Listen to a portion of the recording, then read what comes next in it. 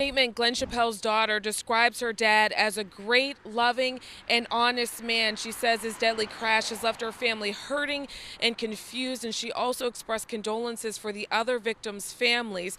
We do have some new video now that appears to show Chappell's school bus just moments before that deadly accident happened. Shortly after 6:30 Tuesday morning, the video shows a car slowing down and then a school bus barreling down behind it. The car appears to be the Mustang hit by the school bus as it was preparing to turn. The car's driver did survive. Investigators say the bus kept going and more than 800 feet later slammed into an MTA bus heading in the opposite direction.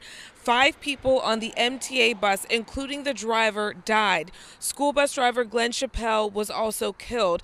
The state's Motor Vehicle Administration suspended Chappell's authorization to operate a commercial vehicle 2 months ago for failure to provide medical certification. The state sent Chappell 2 letters. One was mailed September 8th.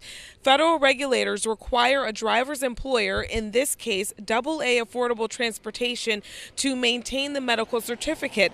A lawyer for the transportation company says Chappell's medical certificate was up to date and on file, but did not respond to my request for a copy. In a statement, Chappell's daughter reiterated the claim that her father's paperwork was up to date, adding, quote, "My father was authorized to drive. Otherwise, the company he worked for would not have let him drive," end quote. Sources tell the 11 News I-Team that investigators estimate that Chappell's bus was going between 45 and 55 miles per hour at the point of impact.